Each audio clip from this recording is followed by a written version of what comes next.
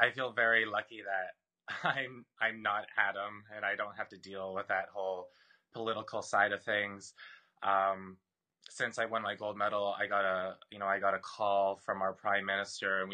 he tweeted Megan and I on our individual bronze medal, and he's been so supportive and kind and nice, and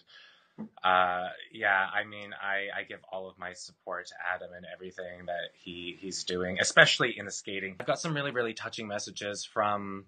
other men who aren't out and have told me that, just hearing my story has helped make them feel a little better and has helped sort of support them in a small way. Um, I am really looking forward to, I'm going to try and get Adam and the guys together and maybe head down to Pride House, and maybe we can just spend a bit of time there and just, kind of soak up that really positive energy there.